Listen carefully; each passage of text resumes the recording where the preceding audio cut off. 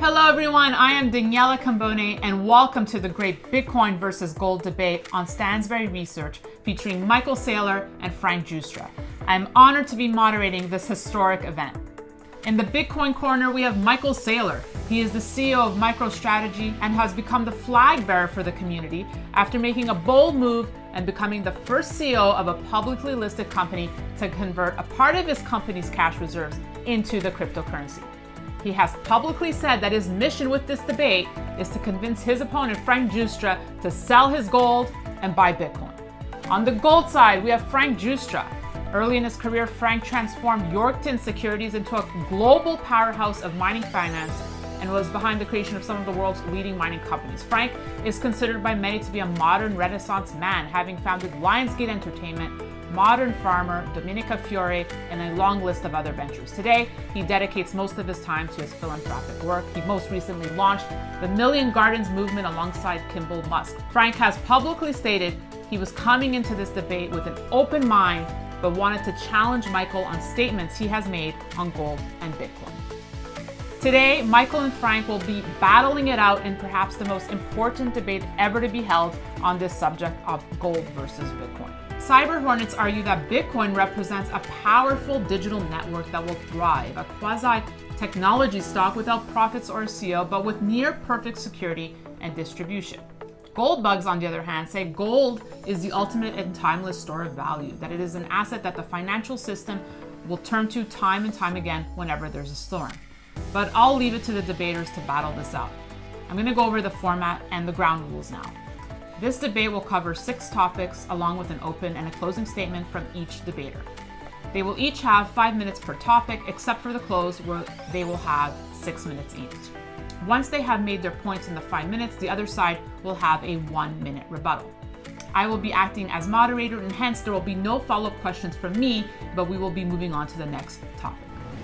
All right, well, welcome. Frank Giustra joins us from Los Angeles, and we have Michael Saylor in Miami. Gentlemen, I have eagerly been awaiting this day, so welcome Frank, and welcome Michael.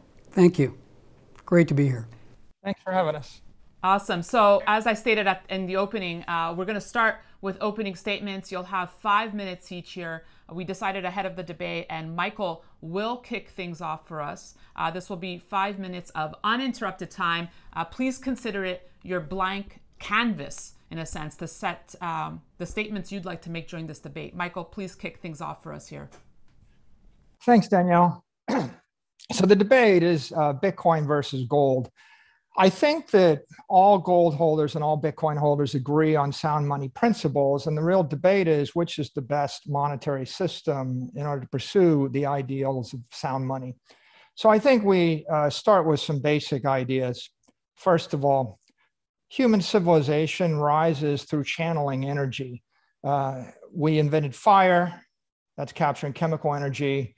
Then we build our cities next to rivers, we're capturing water, and we're channeling gravitational energy. The aqueducts were critical to the Roman civilization. When we compress air in a canister, we're channeling pressure. Electric systems and batteries are channeling energy. Lasers are channeling photons. If we want to better the human condition, we need to be able to capture, store, and channel that energy. Money is energy. Money is a store of value, and it's also a technology that allows us to trade that energy over time and space. So if we look at the history of money, we've gone from commodity money to coinage of those commodities, to notes represented by that money, to fiat currency, and now we have cryptography as a basis of money. Now, sometimes gold advocates say that gold is the ideal money. Well, really, the ideal money, if God came down and God waved his or her hand and created the ideal money, it would be based upon Luca Pacioli's modern accounting principles of double entry accounting. And if you had godlike power and you could implement a double entry ledger like Pacioli introduced in 1494, and perhaps you could define 21 million units that are infinitely subdividable, trillions and trillions of times each, you could maintain that in magic space and then you could settle everybody's trades instantly everywhere on Earth, everywhere in the universe in a fair and equitable fashion, that would be a good money.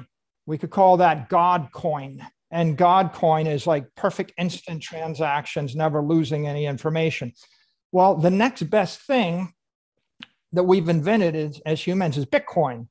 So Bitcoin's the most efficient monetary system we've yet to implement successfully. It's 21 quadrillion Satoshis, 350,000 transactions a day.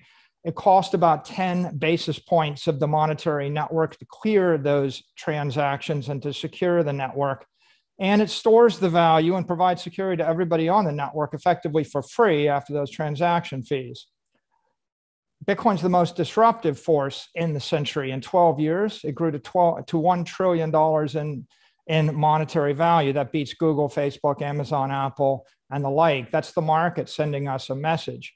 It's the next chapter in the mobile wave. We digitized our photos, we digitized our videos. Now we're going to digitize our money, and our currency and assets are going to flow to billions of people. Money is collapsing. We've got a massive inflation problem. We're losing 1% of our value in currencies every single month. Humanity, without an effective, strong money, is like a type 1 diabetic without insulin. You can't store energy, you can't create fat, you're going to starve to death. Without delivering effective money to the human race, everybody's going to either economically freeze or starve to death. Violence and misery are going to follow. Gold's not a solution. It's not practical to distribute gold in small quantities to 5 billion people. Bitcoin is a solution. It is spreading at more than 200% a year. We're adding 3 million users a week. It's accelerating. If I wanted to give knowledge, music, and money to the world, in the 19th century, you did it with books, pianos, and gold. They're now antiques for the elite. In the 21st century, you're going to use the internet platform and Bitcoin, and you're going to provide iBooks and Google and YouTube. You're going to provide Apple Music and Amazon Music and Spotify to everybody. And you're going to provide Bitcoin as an asset for everybody. Gold used to be the best solution. It isn't anymore. The time has come to pass the torch from gold to Bitcoin. Bitcoin's humanity's first effective engineered monetary system. It's as profound as our rail networks, our road networks, our electrical networks, our telephone networks, and the internet. Bitcoin can and will deliver the virtues of strong money the gold idealists have long hoped for. Michael, thank you for your opening statements. Now we'll go to Frank Giustra with your opening remarks. Please, 5 minutes of uninterrupted time. Thank you, thank you. And Michael, thanks for agreeing to this debate. And congratulations on your Bitcoin position. You've done very well. And I'm looking forward to exploring the facts, okay? So as I've said a number of times recently, I don't have a problem with Bitcoin. I think it's here to stay in some form or some value for some purpose. I'm not sure what that purpose is yet. I do have quite a few issues with the way you and others have made certain claims about Bitcoin. And I want to point out the risks that exist but are never addressed. And I want to defend some of the statements that you've made about gold. And in doing all that, I'm hoping to draw a distinction between what Bitcoin is, what it isn't, what maybe it aspires to be. Understanding that distinction is very important because you need to assess that distinction to assess its risk profile and therefore where it fits in any given portfolio. I think our viewers deserve to know that risk, and they need to know how that distinction happens between gold and Bitcoin. You know, I don't think Bitcoin is a safe haven asset yet. I think there's a very good chance it never will be. I think it may aspire to be, but aspiring to be something doesn't make it so. And you know, sometimes I dance around the living room in my underwear, but it doesn't make me Madonna. So as far as your claims on gold, I'm not really sure what you're trying to achieve by disparaging gold. I mean, I do have a theory, and you're welcome to correct me if you think I'm wrong, but I think you're trying to create a narrative for a higher price for Bitcoin. And in order to do that, you need to convince everyone out there that gold is worthless, and all of that value that currently resides in gold will be all transferred, all $12 trillion of it will be transferred to Bitcoin. And in that way, you can justify a $500,000 Bitcoin price or $1 million Bitcoin price. Otherwise, why would anybody pay $60,000 today without that target in mind? I can't see any other way where you can make the kind of claims that you're making about where the price, where Bitcoin is going. And I think it's a really clever approach, and I take my hat off to you. You've been very effective. And in many ways, I think it's sad because I think Bitcoin believers and gold believers agree on 90% of everything. And we fall apart on this last 10% of which one is better. And I think it's all part and parcel of this binary attitude that exists in the discourse in America today. You're either on one side or the other, and there's no middle ground. But I see it as a strategy of your strategy where the stakes are kind of do or die. It's sort of a Game of Thrones per se. But the truth is we're only in the first season, and there are a lot of risks that lie ahead of us. And the question you have to ask is, will you still be alive in season 8?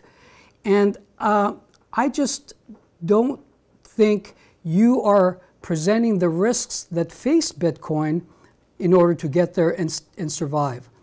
You like to pretend those risks don't exist, and you gloss over them, because I think you're in a race to win. And I think that's kind of sad. But pretending that Bitcoin is a risk-free asset is just, I think, naive.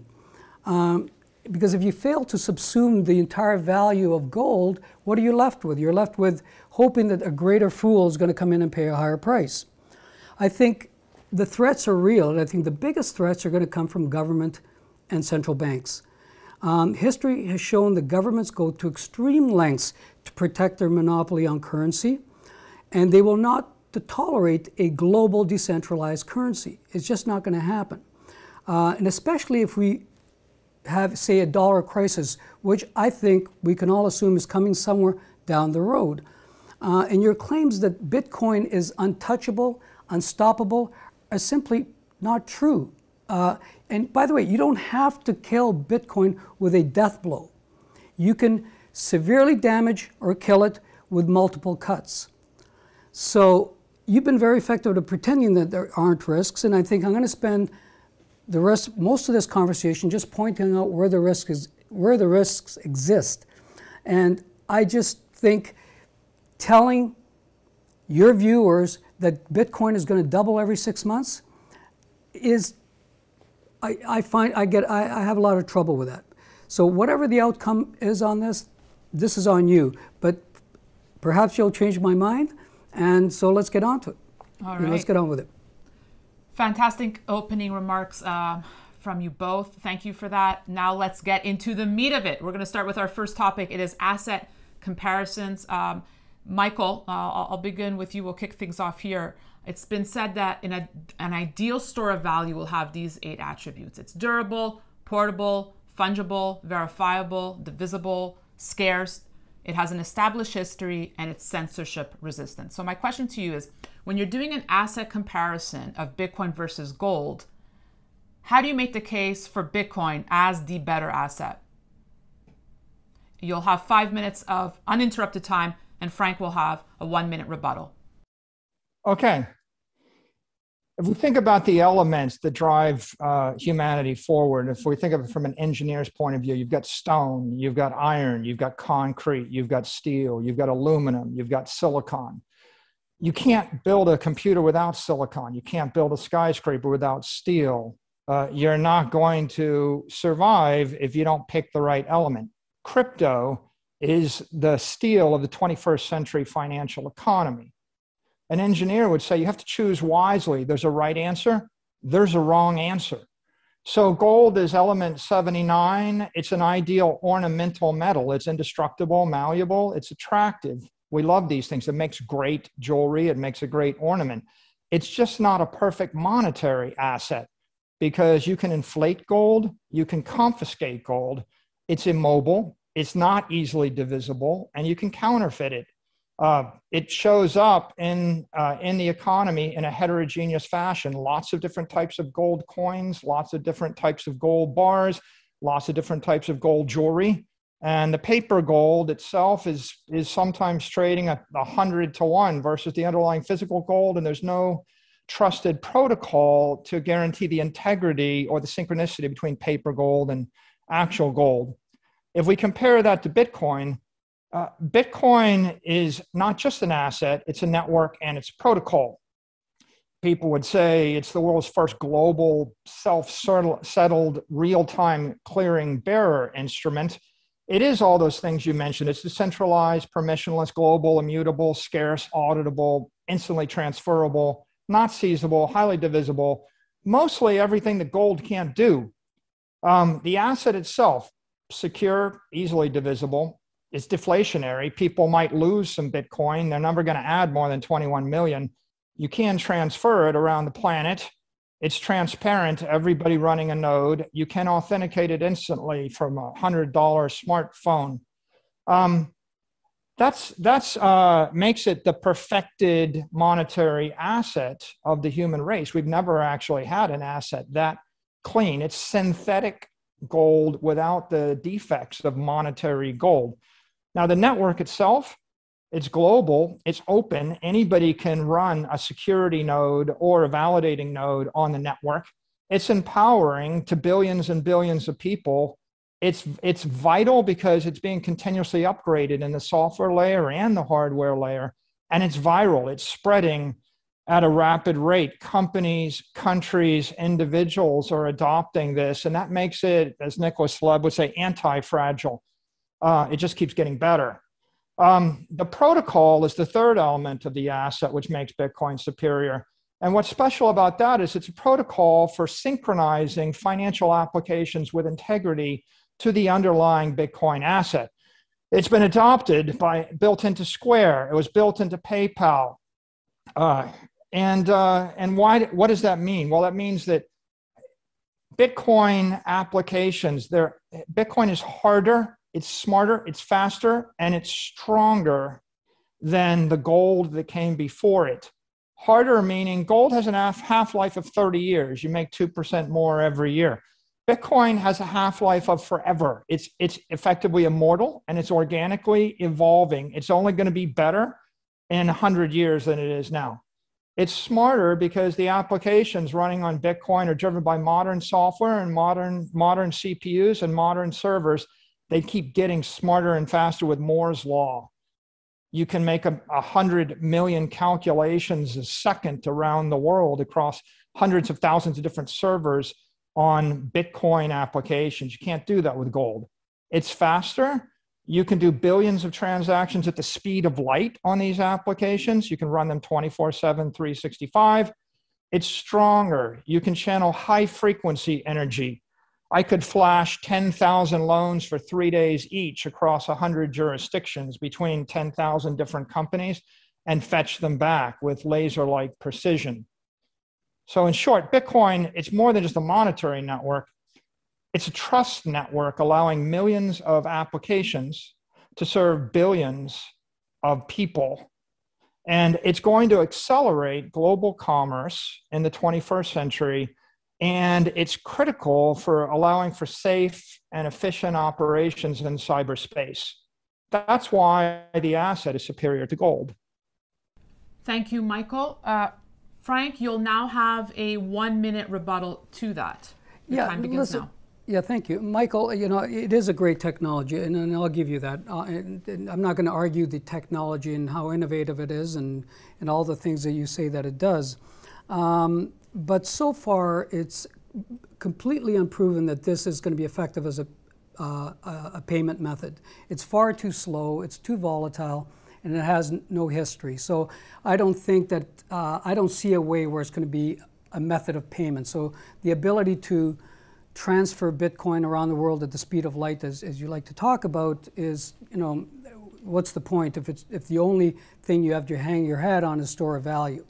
What you say about gold, paper gold and physical gold is true. I prefer physical gold. I stay away from the gold ETFs for many, many reasons. I like my gold to have no counterparty risks, much like Bitcoin doesn't. As far as you claiming that it's secure, I will debate you on that. I don't think it's as secure as you like to make it believe, especially if it becomes a threat. Thank you, Frank. I will toss the question now to you, Frank. Same topic, asset comparison. When you're doing the asset comparisons of gold versus Bitcoin, make the case of why you think gold wins here and under which conditions it performs better than Bitcoin. Okay, so listen, I'll give the 1-minute commercial here that everybody's heard before. Gold is eternal, and it's almost indestructible. The gold that you may be wearing in your jewelry today might have been a piece of jewelry 2,000 years ago. It has been deeply woven into the cultural fabric around the world and into the global monetary system. And if you believe you're about to dislodge gold in places like India and China, which are the world's largest buyers of gold, and where it's deeply ingrained in the culture, I think you don't know a lot about India and China. So in terms of its status as money, listen, I'm sure if the US could roll back the clock, they would probably do away with gold, because the US relies on its status as having the premier reserve currency, and it abuses that status to achieve its goals by, again, printing lots and lots of money. I can't see how Bitcoin is going to be recognized as money in every country in the world in the way that gold is. Its stability as a store of value is vital to managing the central bank reserve currencies, and it's viewed as protection against other fiat currencies. Central banks own 33,000 tons of gold, which is 20% of all the gold ever mined, and they're furiously buying it year after year after year. And there's a reason for it. And I can't say the same for Bitcoin. It's not owned by any of the central banks. It's extremely unlikely it ever will be. And I think Bitcoin makes a much easier target than gold if it becomes a threat. And the central banks are never going to destroy gold. It'd be akin to shooting themselves in the foot. Bitcoin they have no allegiance to, so they can go after that in spades. And gold, one of the other misconceptions, and I think where people get mixed up with the Bitcoin comparison, is that gold is not designed to moonshot through the roof like some tech darling. It's designed as a store of value against inflation, the devaluation of currencies, and sharp equity downturns. It's been tested time and time again throughout history. Bitcoin has never been tested, especially in a financial crisis, because Bitcoin was introduced after the 2008 crisis. In the meantime, gold has doubled since then.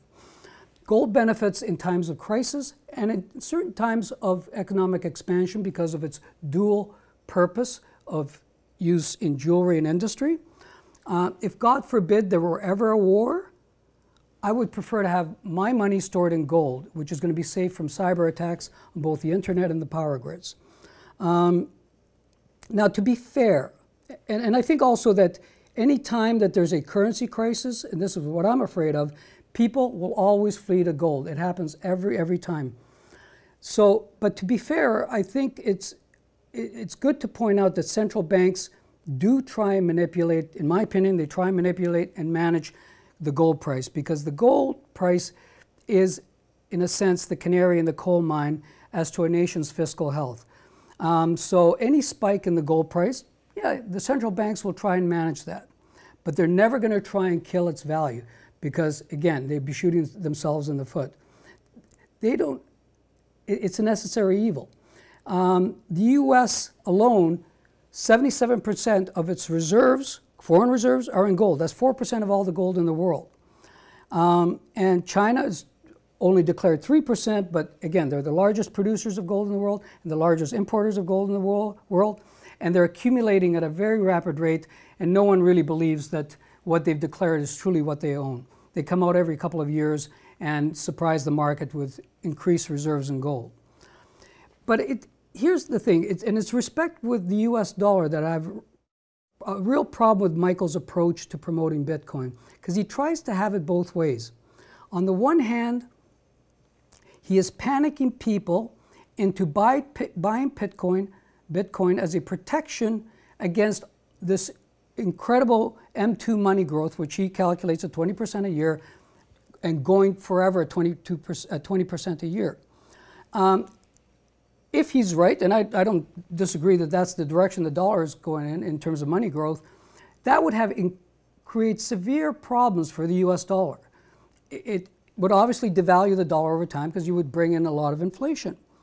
And so, on the other hand, he claims that Bitcoin is not a threat to the US dollar. And I think in that sense, he's talking out of both sides of his mouth. And I can only assume that the reason is he doesn't want to draw the ire or the attention of the US government because it's easier to go after gold. The authorities are never going to come to gold's defense. And actually, in a way, he may be doing them a favor by disparaging gold. But again, he can't have it both ways. You can't make that claim that Bitcoin is going to go to the moon and subsume all the value of every asset class and not be a threat to the US dollar. And I think he's probably a bit late because now it's squarely on the radar of a lot of the policymakers, a lot of the pundits, and they're talking about the threat to the US dollar by Bitcoin. And it's going to be monitored very closely as the asset value goes up in price. You know, Bitcoin just some wrapping comments, Frank. Okay, I'm sorry. Okay, so listen, there's a lot to be said about the way that Bitcoin is being pitched as a decentralized currency, but it's idealistic to think that the government's going to allow that kind of anarchy. You know, I'm a lover of history and politics. I'm actually very deeply immersed in geopolitics. And I come from the Machiavellian school of thought when it comes to politics and power. And I'm a realist, and you may want things to be a certain way, but you have to see the ways things truly are. And anarchism has never worked throughout history. Thank you, and Frank. you just have to look. Okay, I've got so much more to say about this. Well, you'll get into it. But I gotta give Michael, because you said a lot of big statements there, and I have to give Michael his 1 minute rebuttal. So, Michael, please. Well, Frank says Bitcoin's not an effective payment network method, but the point really is PayPal and Square and Venmo are providing billion transaction instant speed of light throughput on top of Bitcoin's network. And so the payments are going to come from the application layer, the layer 2 or the Lightning network. Frank says it's not as secure as I think. Well, I think crypto keys, or holding the keys to a cryptocurrency, is the highest property right that the human race has ever invented to date. We can't have stronger property rights than holding $100 million with password keys in your head or multi-signature keys. Everything else is a weaker property right. I think that the way the world's going to end up, everybody's going to have a selection of currencies in their mobile wallet and assets in their mobile wallet. And they're going to be the top 10 currencies. The dollar will be the king currency, and they're going to use it as a medium of exchange and instant payment on the network. And then there'll be strong assets. The strongest will be Bitcoin. People will have other assets. And Bitcoin doesn't have to be a currency to be successful. The world, and as long as there are successful countries, they will maintain their currency. I think the losers will be the weak assets and the weak currencies. And this is not a currency war with Bitcoin. This is an asset war. And that's why considering whether I want to put my money in gold or Bitcoin is appropriate. Thank you, Michael. We're going to move on to the second topic now, which is risk factors. Frank, I'll begin with you. In December, JP Morgan published a report pointing to the Grayscale Bitcoin Trust, which saw inflows of almost $2 billion, compared with outflows of $7 billion for ETFs backed by gold. This was for the period of October to December of 2020. JP Morgan predicts the trend will continue, with gold suffering at the hands of Bitcoin. My question to you is this: If JP Morgan's calculations are correct, it suggests that Bitcoin only accounts for 0.18% of family office assets compared with 3.8% for gold ETF. So tilting the needle from gold to Bitcoin would involve the transfer of billions of dollars. How do you make a case against this risk? Well, okay, that's easy. And you have 5 minutes. Okay, first of all, and I'm going to have to talk fast here, but I think I don't ever listen to what anybody on Wall Street has to say about things that are more often wrong than they are right. But assuming the Bitcoin is going to continue to be accumulated at the rate that it was and measuring that over a period of a few months, you might as well be throwing darts. That's just not, making that kind of assumption doesn't make any sense. But I think assessing and quantifying risk is the biggest issue facing Bitcoin. I've said that earlier, and it's one thing that Michael likes to sidestep or gloss over. He doesn't feel it's necessary to worry about those risks, brushing them off as black swan events that will never happen. But these risks are real and they're predictable. They're not unpredictable. And it should be taken into account before buying Bitcoin. And again, I don't think that it should prevent people from buying Bitcoin, but they need to give some weighting to that risk. And as I said, the biggest risk is going to come from central bank and governments.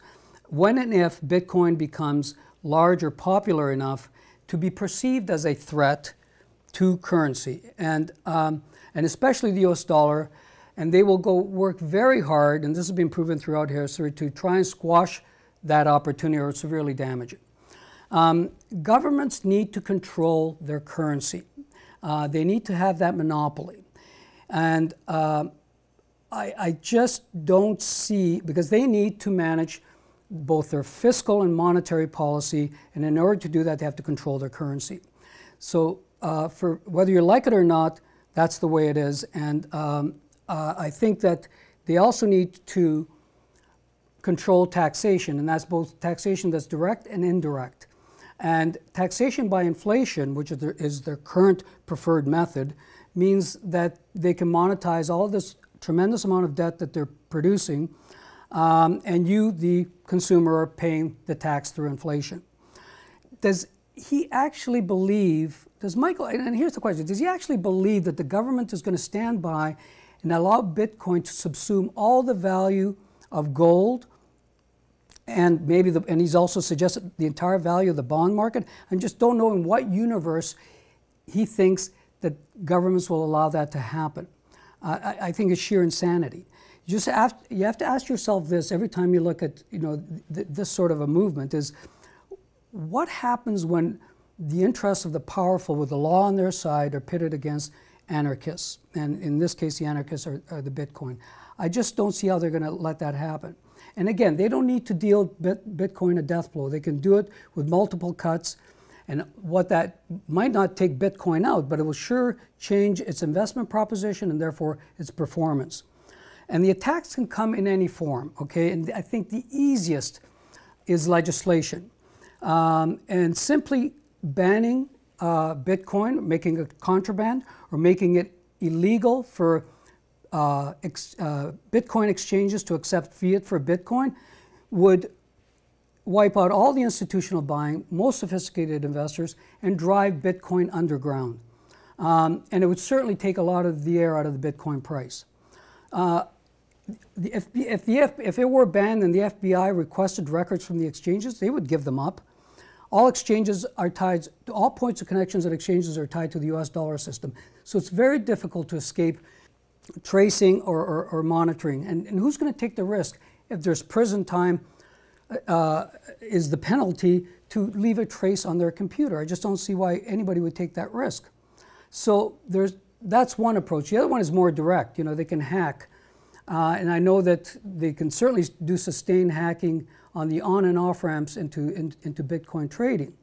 And if you think about it, if the US defense network can be hacked with secret backdoors built into the hardware, who's to say it can't happen with Bitcoin? And I think, again, you have to take those risks into consideration, that they're real and they exist.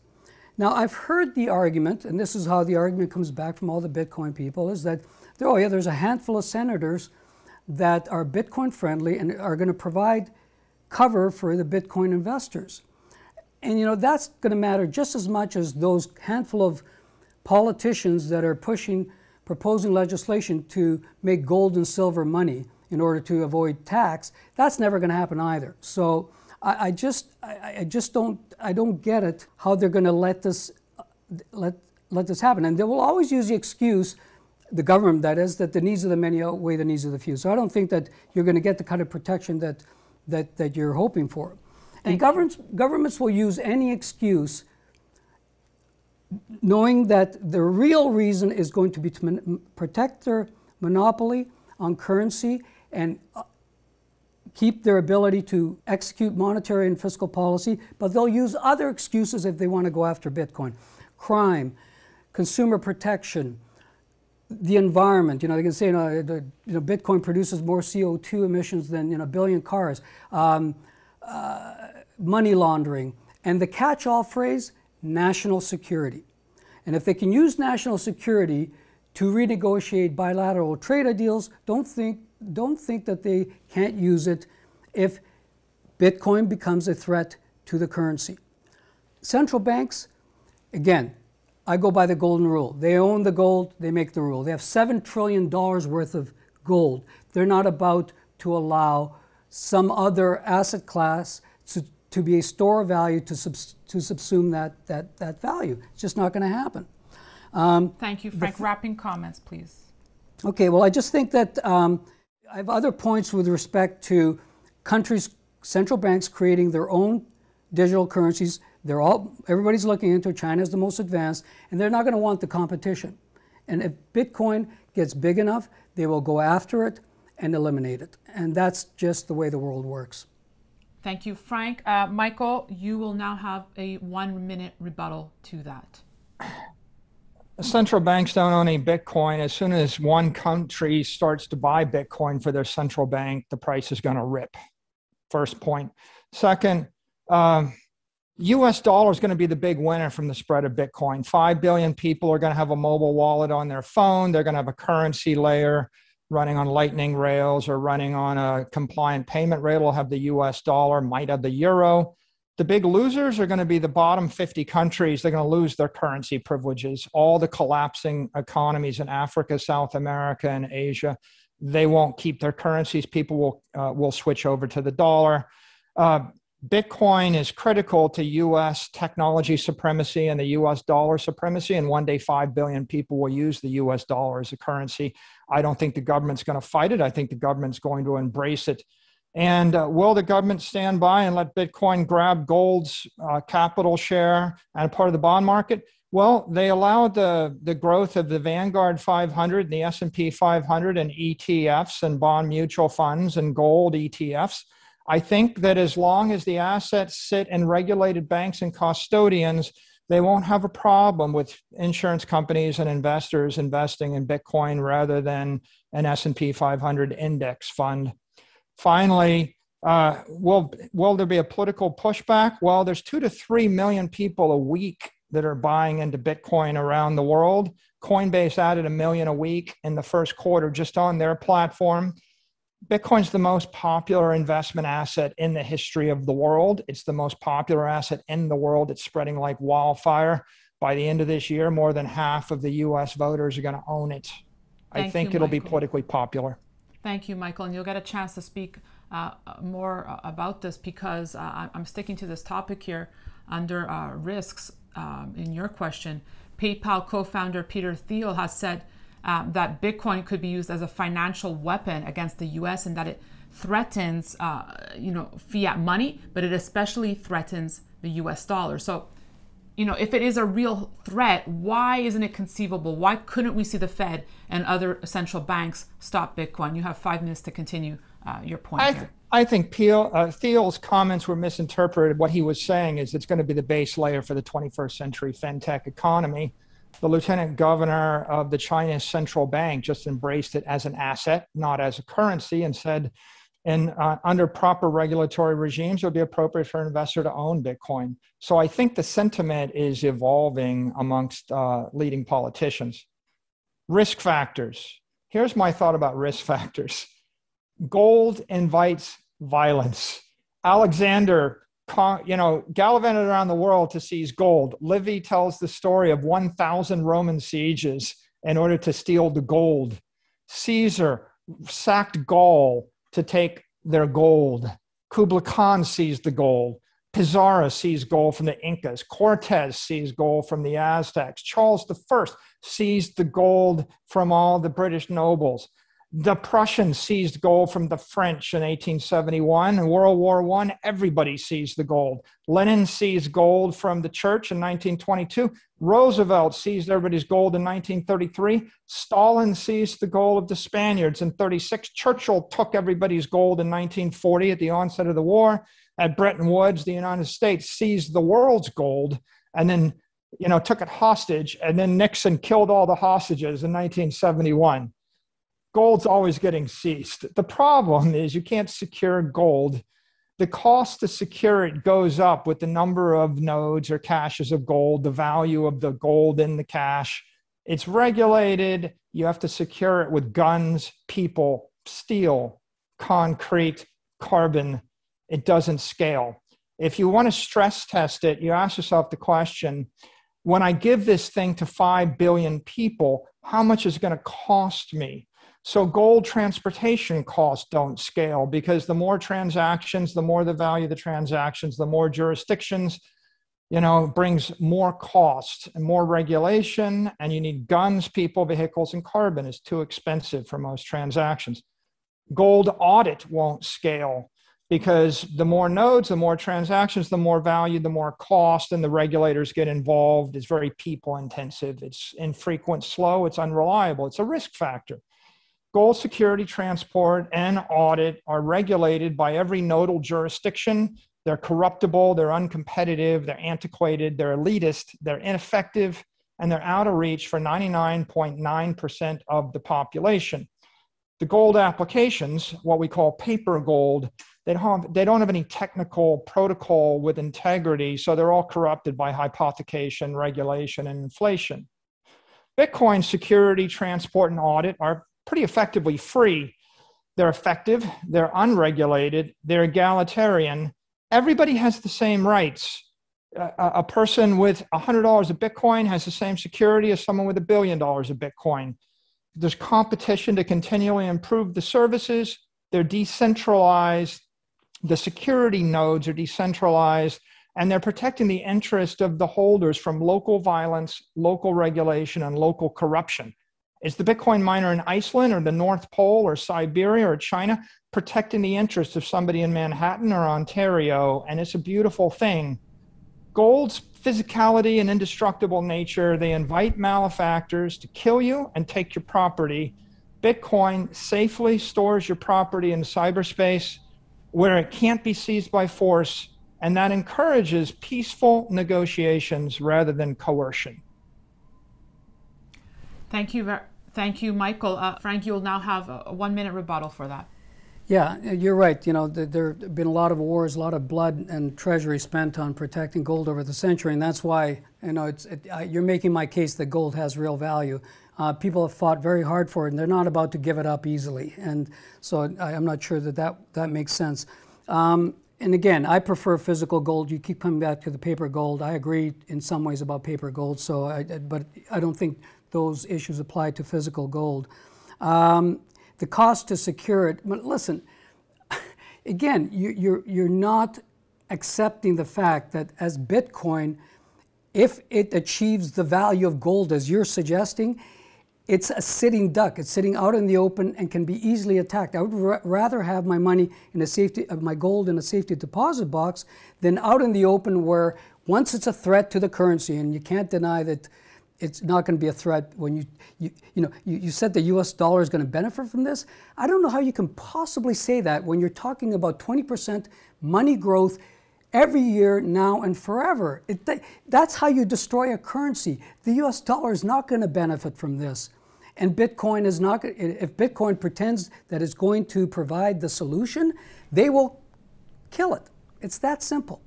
Thank you, Frank. Thank you for your rebuttal. We will move on to our next topic now, which is historical performance. Michael, I'll begin with you. Bitcoin is appreciating at 200% a year. And you have said we cannot expect it to expand any faster. So one of Bitcoin's biggest strengths is clearly its price performance, but could it also not present its biggest risk? The higher Bitcoin gets, the more fear of missing out trade catches fire. If this risk-taking behavior continues, isn't it causing a risk in and of itself, since the price may be based purely on speculation? You have 5 minutes on this topic. Well, I think Bitcoin's getting much less risky. And I'm going to start with a review of the history here. In the last 1 year, Bitcoin's up 693% versus 4.66% for gold. Its Sharpe ratio is 4.7 versus 0.43% for gold. Over 5 years, $1 invested in gold would yield $1.33. $1 invested in Bitcoin gives you $132 for a Bitcoin. If you actually chose gold instead of Bitcoin, you lost 99% of your wealth. It's devastating. Over a decade, Bitcoin's running about 190% on average every year versus 1.65% for gold. And again, the Sharpe ratio is 4x as much. Let's take a century. Well, people know that gold was $20 an ounce, and now it's $1,700 an ounce. And so you could say, well, it's like up almost like factor of 80 or 90. But when you actually risk adjust it, you realize there's nobody that actually got that return over the course of the century. 95% of the gold was confiscated in the last 100 years. So maybe theoretically, the United States government might have got that gain, but everybody in Russia, China, every country in Europe, everybody in South America and Asia, they all lost their gold. So if you do a risk-adjusted calculation, you find that you invested $1, it should be worth $100, but you lost it, not all of it, 95% of the time. You got $5. And so the real risk-adjusted return over a century is 1.5% per year. It's not any better than the last decade. It's devastating. Over a millennium, gold, 2,000 years ago, gold was like 80% of money. Gold was money. And then it slid from 80% to 40%, in the Middle Ages. By the time we got to 1940, it's 40, and then 30, and then 20. And today, the monetary value of gold is maybe 5 trillion, half of the gold supply, and the total store of value in the economy is 250 trillion. So you divide 5 trillion into 250 trillion, and gold is 2% of all money. Over that time period, it came with thousands, if not millions, of massacres and seizures. People talk about Bitcoin being volatile, but in the year where Bitcoin went up 693% in 12 months, here are the maximum drawdowns if you look at the end of day closing price on Binance. 13%, 10%, 14%, 11%, 17%, 11%, 25%, that was the worst on 126, 21%, 16%, and 12%. So in fact, in order to get a max drawdown of 25%, to get a 693% advance is pretty historic performance. Bitcoin liquidities increased by a factor of 10 versus normal days over the past 6 months. We had 6.9 billion trade on Binance 2 days ago or a day ago. So you're talking about $10 billion a day in the spot market. Gold peaked August 10th, around the time that MicroStrategy announced that we bought 250 million worth of Bitcoin. And I came to this with a completely objective clean slate. I said, I got to buy gold or I got to buy Bitcoin. But my conclusion was, if Bitcoin works, gold probably won't. And if gold works, Bitcoin won't. So what's the difference? Well, if I'd chosen gold, I would be minus $4 billion today over 8 months versus Bitcoin. It's a $4 billion choice. One is right, one is wrong. As everybody says, gold has a long history of manipulation by governments, banks, and miners. Jim Rickards, The New Case of Gold, he says the paper market could easily be 100 times the size of the physical market. Quote, there's no doubt we're seeing price suppression through the paper market. Rigging futures is child's play. I respect his comment. Bitcoin's first decade was marked by legendary volatility. There's no doubt, but the assets matured. The network has spread. It's entering its second decade. It's like LeBron James at age 19. The best player is always the most volatile player. If you look forward, what you see is an extraordinary asset on an extraordinary network that solves the problem better than gold can solve the problem. That's why I think it's the right choice, and there's consequence to making the wrong one. Michael, thank you for that. Some incredible statements being made here. Frank, you'll have a 1-minute rebuttal now. All right. Well, I have real trouble with the way you calculate what is happening at any given time between Bitcoin and gold. And I've heard you say this before. Last year, gold showed that it didn't perform versus Bitcoin. Listen, if I chose 1-year periods in Bitcoin over the last 4 years, it would look a lot worse. So you cannot define what the value of gold is based on 6 months or a year of trading. You have to look at over a much longer time period. That's number one. Number two, I have real trouble with how you calculate your 190% compounded annual growth on Bitcoin. I'll get into that later. But again, I think it's always a function of garbage in and garbage out and how you calculate your returns.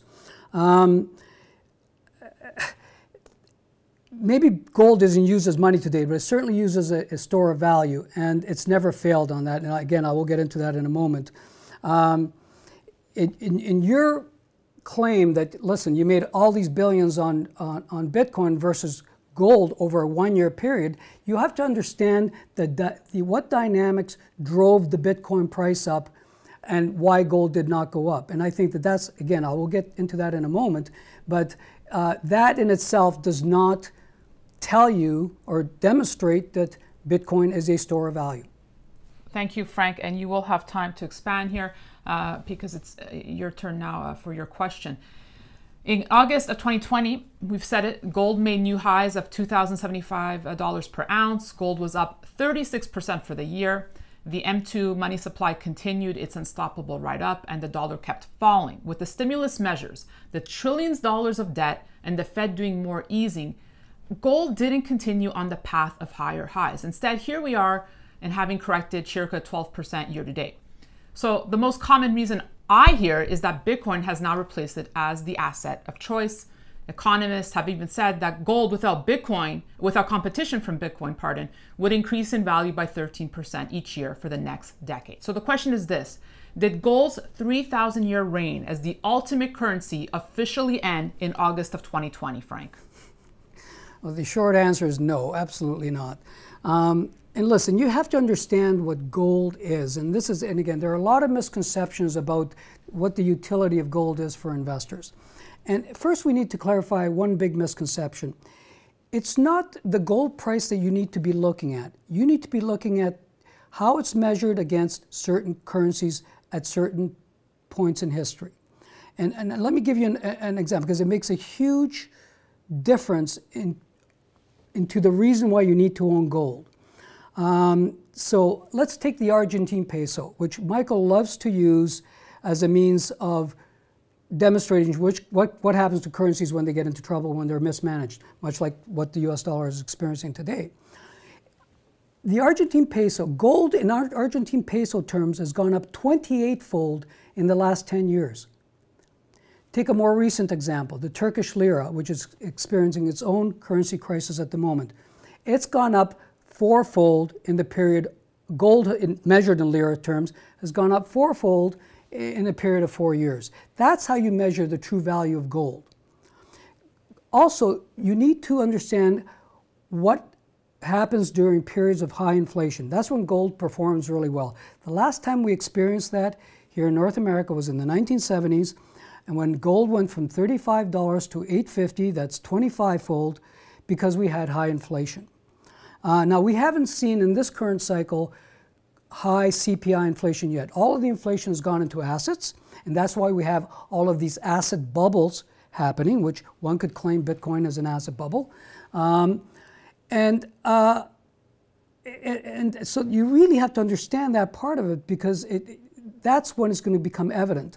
Now, just a little fun fact. Traditionally, and when we talk about what happened with gold last year, when gold has a big down dip, central banks and jewelers come in and buy on the down dip, and they buy big. And we saw this recently. with both the jewelry buyers out of India buying record amounts this last month, and with the central banks declaring that on the down dip, they continue to buy at a furious pace.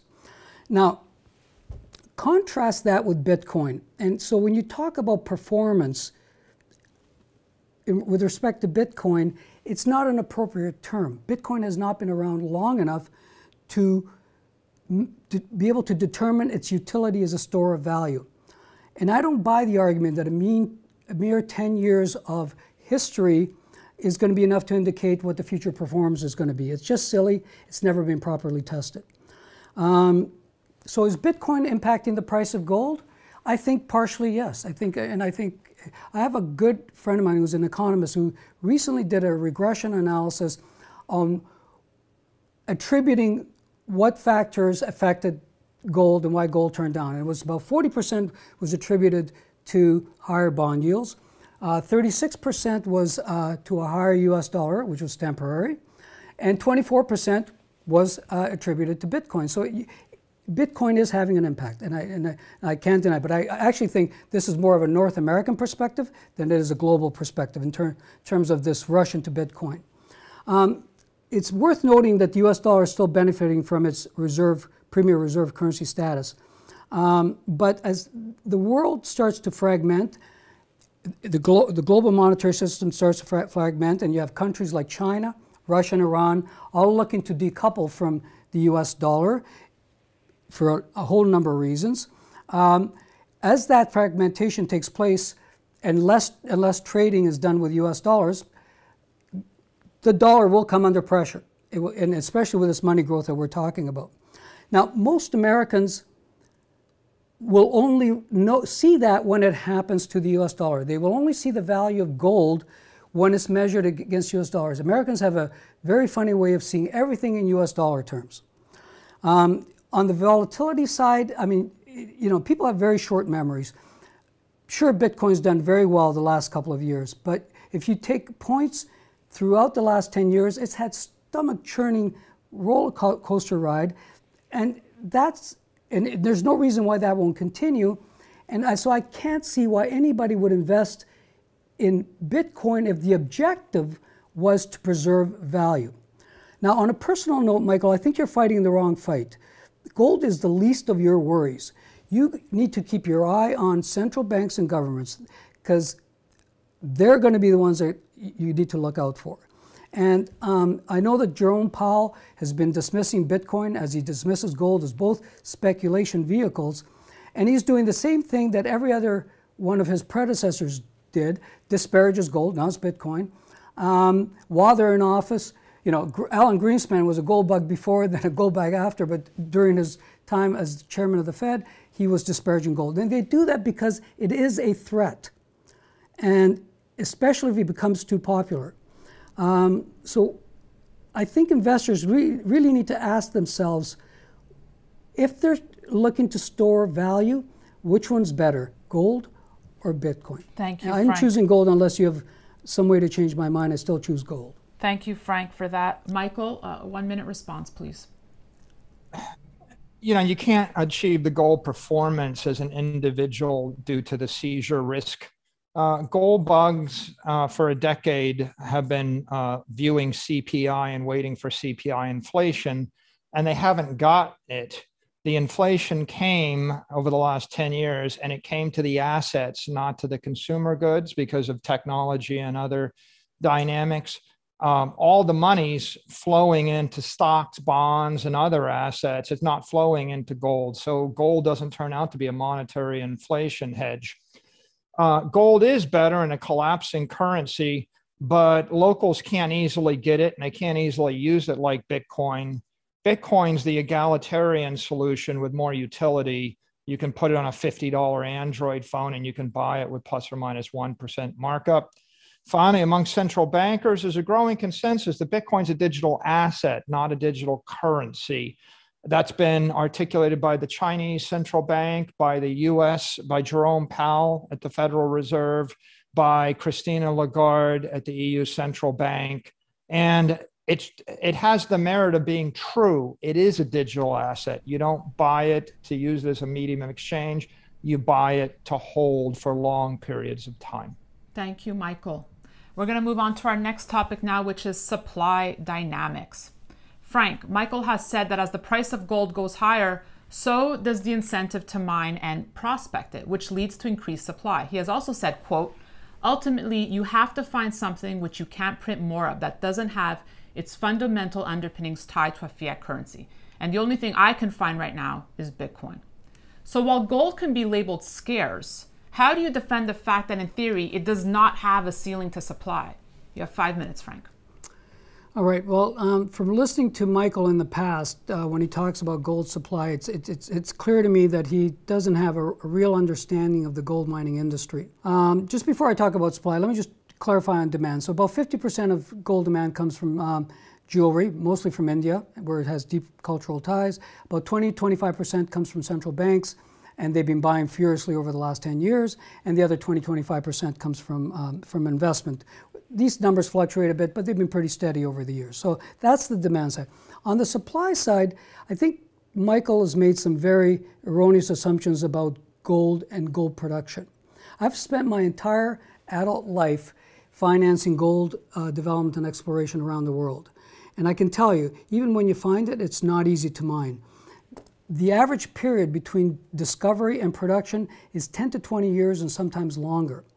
And the grades are getting lower and lower, and it's becoming very expensive and time-consuming to find these deposits.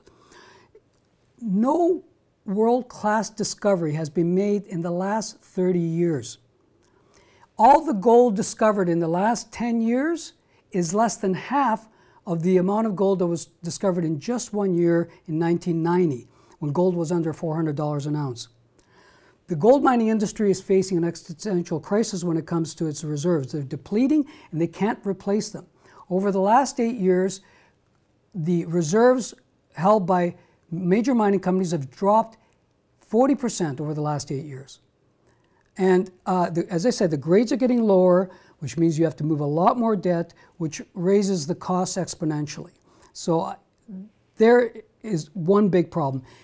And the truth about mine supply that's going to really help Michael here, because I don't think he really understands how price does and doesn't affect gold. In 1971, when gold was $35 an ounce, the global production of gold by mining companies was 1,500 tons. Scroll forward 50 years, gold's gone up 50-fold, 6,000%. That number has only doubled to 3,000 tons a year, which averages out to 1.5% growth per year, which is about the same you see in terms of population growth.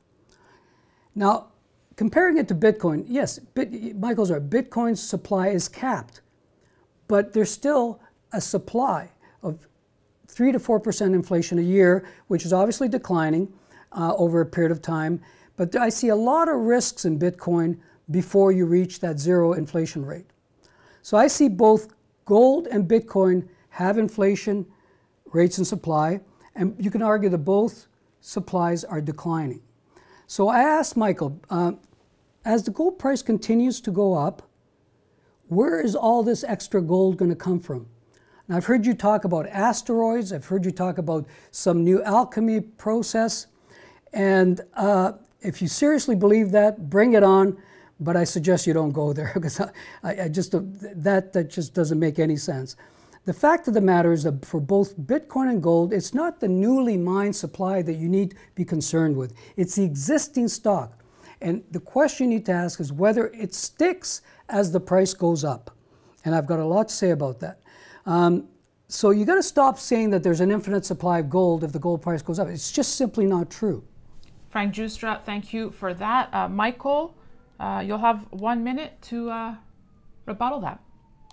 I would say that there's conflict of interest between people that make their living in the gold mining business versus people that make their living or pin their hopes on gold holding. They're actually naturally enemies. And so Frank's life as a gold miner, I think, colors his view of gold. Newmont Mining and Barrick Gold are the two largest gold miners in the world I could find. I read both their annual reports to get ready for this. Newmont mined or sold 5.8 million ounces last year, and they reported 94.2 million ounces in reserves, almost 18 to 1, 18 years worth of reserves. And Barrick mined 4.76 million ounces and reported 68 million ounces in reserves. They found 10, 15, 20 years worth of reserves. They don't have an interest in reporting more, but they don't seem like they're anywhere close to running out. Thank you, Michael. And now we'll go to your supply question. With a total limit of 21 million issuable coins, the rate of increase in available Bitcoins is not keeping pace with the number of people keen to buy them. So the price of a Bitcoin keeps increasing. Because its price increases, people feel reluctant to use them as currency by spending them. So with Bitcoin supply constrained and falling short of demand, do the supply side dynamics prevent Bitcoin from functioning as a currency? Yeah, so my view here is Bitcoin's the ideal architecture to be a currency and gold isn't. I started my career modeling commodities, and the history of commodities is as the price goes up, the demand decreases, the supply increases. Gold is a commodity. Bitcoin is a scarcity. As the price goes up, the supply is constant. Historically, all commodity businesses, they need a cartel to be stable. John D. Rockefeller formed a cartel. OPEC is cartel. The De Beer Diamonds cartel is the same. If you look at just about everything in the world, you have to have some kind of restraint of trade. If you can't get it legally through patents or technically through some special sauce, then you have to get it another way to make the price go up. Otherwise, the price doesn't go up. If we build a dynamic model of gold, it works like this. The price goes up. The miners increase output. Jewelry demand decreases. Scrap and jewelry get recycled at increased rates. Bankers and financiers sell more gold derivatives short, and they're more aggressive about it.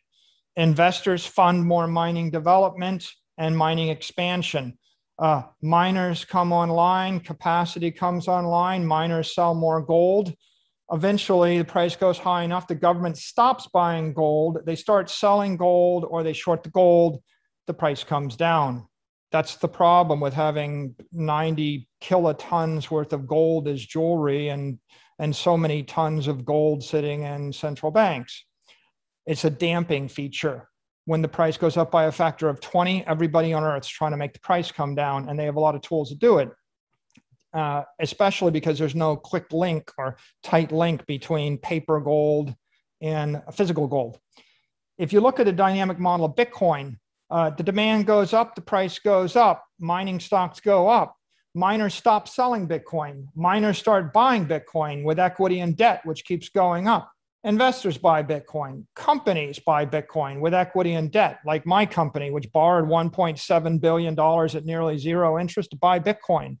Banks can't short the Bitcoin. Governments don't have the reserves to sell to short the Bitcoin. The government has less motive and less capability to manipulate the price down because they don't have it. They can't sell it short. The banks, the mutual funds, the insurance companies integrate and they market the Bitcoin. Big tech, eventually Apple, Google, and Facebook integrate and they market the Bitcoin. And investors buy the Bitcoin. Then they get more investors to buy the Bitcoin. The Bitcoin price goes up. The investors, the companies, and the countries buy the Bitcoin. Gold mining requires $100 billion a year in fossil fuels, labor, chemicals, and environmental damage, and the never-ending struggle to inflate the gold supply and undermine the price. It's providing zero security transport or audit service, and that would cost tens of billions more. I've watched 100 interviews by David Lynn, and I feel bad for him. He keeps waiting for gold price to go up, and he says on 3/15 of this year, he says, in a rhetorical question, musing, what if miners stopped mining gold? And he knows the answer, which is if the miners stopped mining gold, gold would be a good investment. And every gold investor knows this. Bitcoin mining requires $2 billion a year in electricity, $2 billion a year in hardware to provide full security, transport, and audit service for the entire network worldwide. It scales to hundreds of trillions of dollars of assets and annual transfers. It'll support billions of users, billions of nodes, 100 million transactions a year. And it provides the base layer for tens of billions of instant transactions per day on the application layer, i.e., Bitcoin mining is a good use of energy. Gold mining is a destructive use of energy if you're a gold holder versus a Bitcoin holder. Thank you, Michael. Frank, you'll have 1 minute. Okay, so again, Michael, you're ignoring what I just told you in my last segment, that the fact is that history has shown that even when the gold price goes up 50-fold, over 50 years, we've only seen a double in the amount of gold mined. So you keep ignoring that, but that's just a fact. Certainly there are, as with any commodity, including Bitcoin, there's always going to be supply when the price moves up. And you know, this concept that a higher price just drives in more buying works to a point. It sounds to me more like a bubble environment than what it's been suggested it should be as a store of value. So I'm still not buying that. You're going to have obviously jewelry scrap sold into rising prices, but as I said earlier, the jewelry demand has been steady year after year after year. It represents 50% of the demand for gold.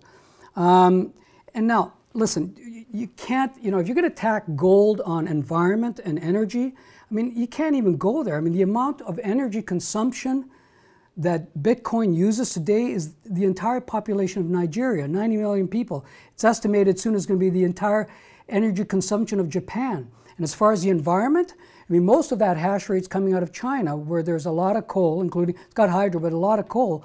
And there are CO2 emissions that are getting dangerously high and are going to be looked at by the environmentalists. So I don't think you want to go compare environmental damage between gold and Bitcoin, because I think you're going to lose that battle. Thank you, Frank. We are going to move on to our next topic of discussion, which is ownership structure. Michael, there is a common perception that when it comes to Bitcoin ownership, there are some primary risks. We've already brought up some before, but someone could get access to your private key and take your Bitcoins. You could lose your private key, you know, and that basically cryptocurrency is a technology based, which leaves this investment open to cyber attacks. So if you are speaking to your friend, your best friend, how would you present the risks of Bitcoin ownership? Yeah, I think when we look at the ownership structure, Bitcoin versus gold, what you have is a dichotomy.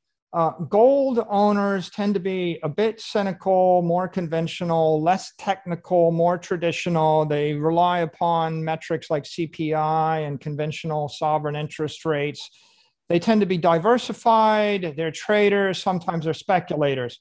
Bitcoin holders generally are maximalist, and they're believers in the technology as a force of progress to elevate the entire civilization. And it's not a speculation. It's not a trade. They're not hedging. I'm going to give some quotes. Jim Rickards in the new case of gold. Quote, gold's an attractive part of portfolio. Still, it's always prudent to diversify. I've consistently recommended a modest allocation, 10% of your investable assets. My advice to investors is simply to get gold, but not too much. Frank, you said, what I do best is create and build mining companies. 10% of your portfolio should be in gold. Gold won't keep going up forever, and rotate out of gold following the panic buy. He said that on Stansberry, December 2020. And then the famous Peter Schiff said, quote, I don't own much gold. I own more gold stocks. At Salt Vegas 2019. And a lot of gold companies don't even have gold. They're exploration companies trying to find it. They're speculations. Newmont Mining, $11 billion in revenue, has $5.5 billion in cash, EBITDA of $5.7 billion last year, paid a massive dividend, $1.45. They actually mine gold at $750 to $1,000 an ounce. They've returned $2.7 billion to their shareholders. They paid $704 million in taxes. They're dividending out 40 to 60% of the free cash flow above $1,200 an ounce.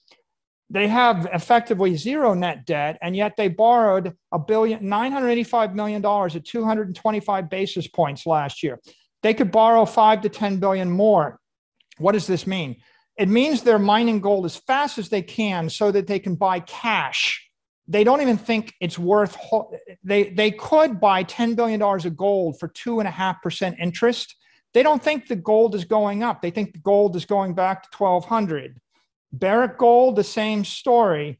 They paid $1.3 billion in tax last year at a 27% rate. They're overmining the gold. They're returning capital to their shareholders as fast as possible. $750 million this year, massive dividends. These gold miners don't believe in gold. They don't have any gold on their balance sheet. They could borrow $20 billion at 3% interest and buy gold if they believed in it. They don't believe in it. By the way, talk about hating gold. They could actually cut their sales of gold back and eliminate all their taxes. That's $2 billion in tax those two companies paid. They could take it to zero.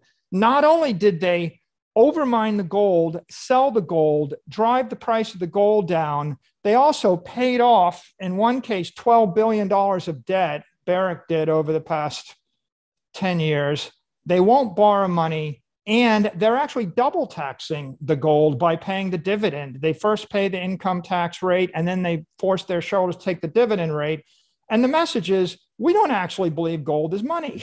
We don't know what is money. We'll let our shareholders figure it out after we basically drive the price of gold down and pay 50, 60% tax to dividend the money back. It makes no sense. Gold miners are maximizing the gold supply to the detriment of everybody in the gold industry. On the other hand, I ran some polls. 75% of Bitcoiners intend to recruit 3 more people to Bitcoin's cause this year. 43% are going to recruit 11 or more.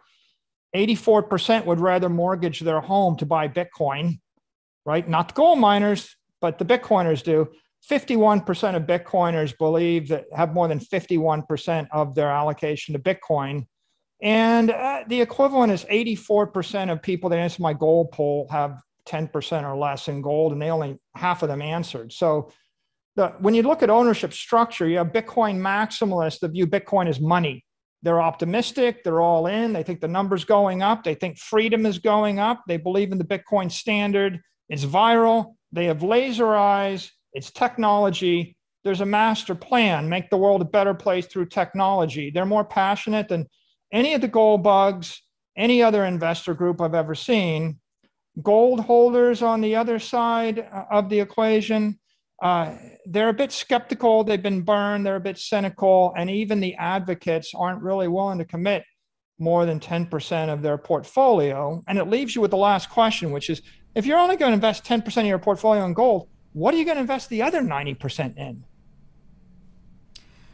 Michael Saylor, thank you for that. And unfortunately, Mark Bristow is not here because I would have loved to hear his rebuttal. But Frank, you'll have a minute here.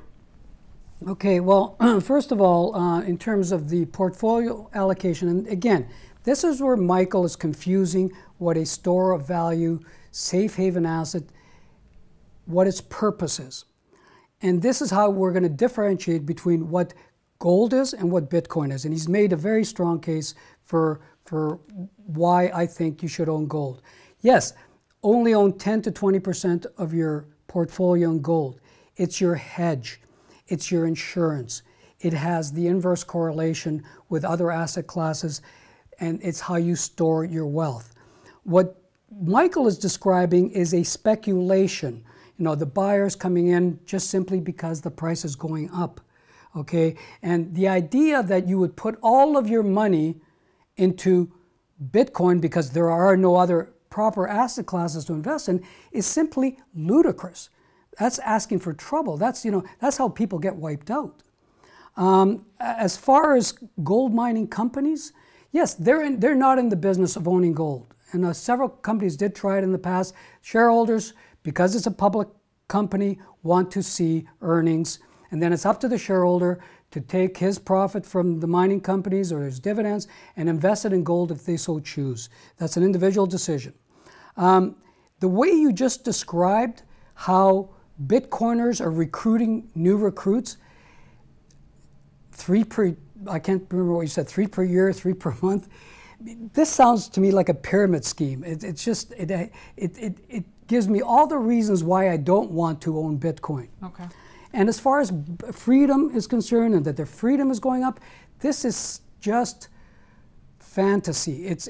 We don't live in a world where anarchy will be allowed. And so they can have all these idealistic ambitions. It's just not going to work in the real world. Thank you, Frank. You'll have more time to elaborate on this because I am asking you the question now. You've already alluded to some of it, but what is it truly about the ownership structure of Bitcoin that makes it hard for you to accept compared to gold? 5 minutes. Yeah, it's hard for me to determine whether the Bitcoin market is a real market or not, or whether it's truly representative of a real market. And we have these so-called whales, and their level of ownership, I think, is a big factor in the price trajectory of Bitcoin.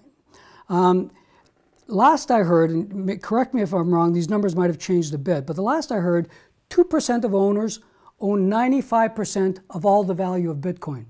1,000 individuals control 40% of the market. Let me repeat that. 2% of the Bitcoin owners own 95% of the value. That, to me, is reminiscent of a penny stock promotion where you have a group of people coming in early, buying large positions in a tightly held deal, and then getting out there and promoting the daylights out of it with wild claims about what it can do and about creating riches. And I just think that that is a very, very dangerous thing. Tightly held deals are easy to manipulate. That's just a fact. Are we to believe that Bitcoin is the only asset class that is not manipulated? Every other asset class is, and that's why we have regulators. Bitcoin doesn't have regulators. That's why it's potentially very attractive to manipulators. And there are many ways to manipulate a tightly held D. Painting the tape and upticking are common methods, but we'll never know. And it should be a concern to us that the price of Bitcoin has been manipulated. That's number one, okay? As far as the recent buyers, I think it's important to take a closer look. We need to differentiate between Wall Street, hedge funds, and the traditional longer-term institutional buyers, okay? And let me start with Wall Street, which Bitcoin folks are touting as an important step in the validation of Bitcoin. I don't take much comfort that Wall Street jumps into anything. They will jump on anything that is going to make them money. And whatever the flavor of the month is, whether it's mortgage-backed securities, tech stocks, SPACs, emerging markets. And when things blow up, as they sometimes do, they just move on to the next thing. If you look at Jamie Dimon of JP Morgan, he hates Bitcoin, can't stand it, but he certainly allows his firm to find business angles to make money out of it because business is business. Hedge funds, and this is where people get really confused. And I hear names like Gunlatch, Druckenmiller, Paul Tudor Jones as all being Bitcoin buyers and therefore lending credibility to Bitcoin. You have to understand what a hedge fund is designed to do, which is very different than traditional institutions. They're designed to look for momentum and take higher risks for higher returns.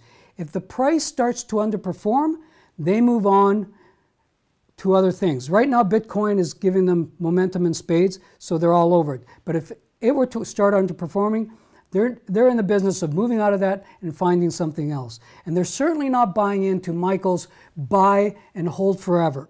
That's just not the way they operate.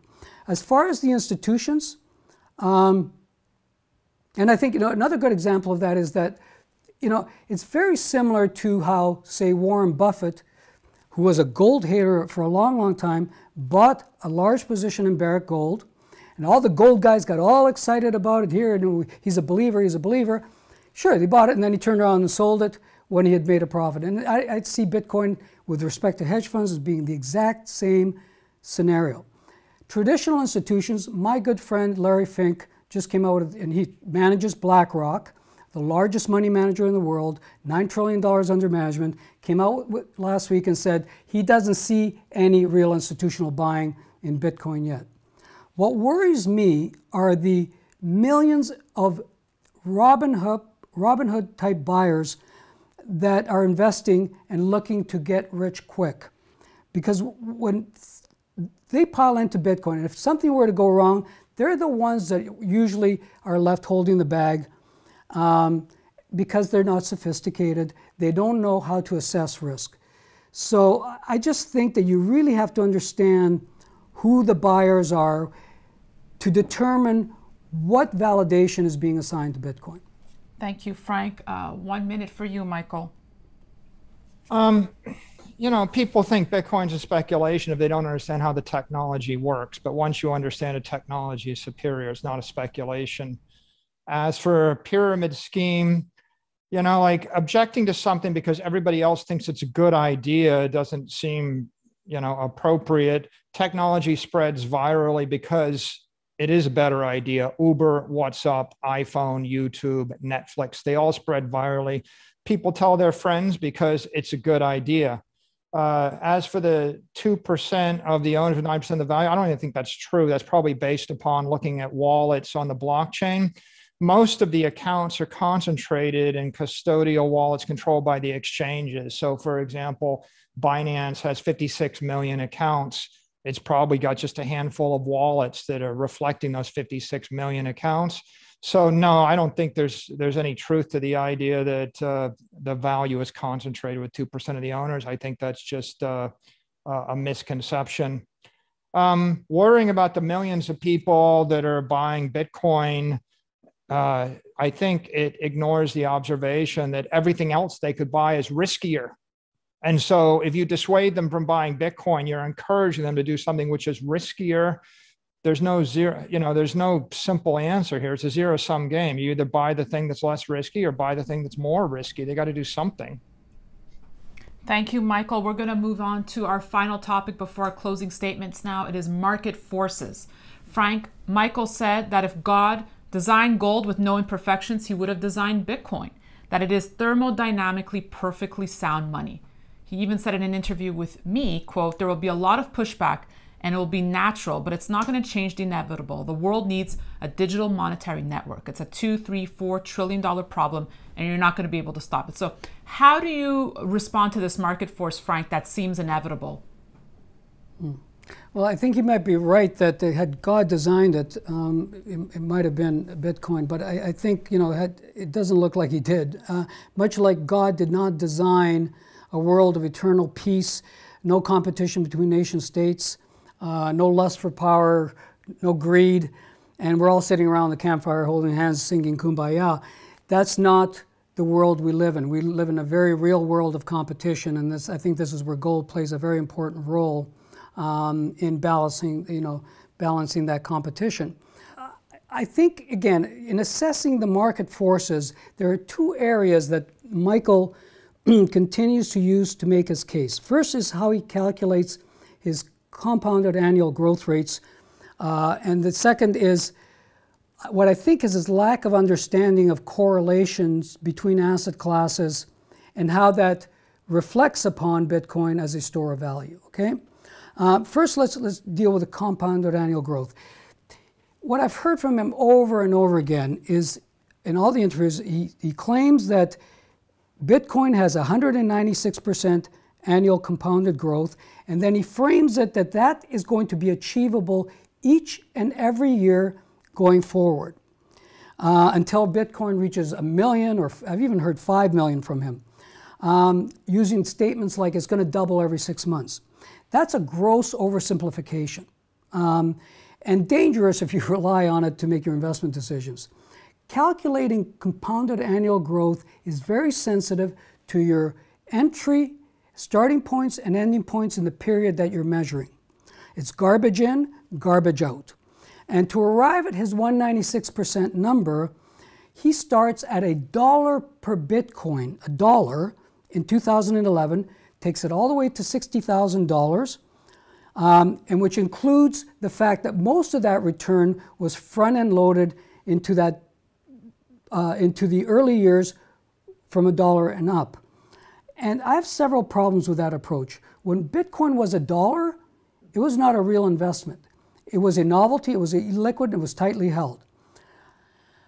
I'm not sure where you would start the measurement, but it's certainly not $1. I think it's in the several thousands of dollars. Maybe you can look at when Bitcoin crashed in 2017, settled around $7,000.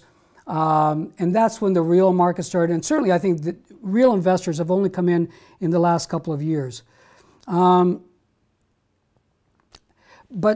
I think that if you really allow me to just give you a couple of examples, because what he does, again, is, and I've seen it a lot when I'm being pitched by wealth managers.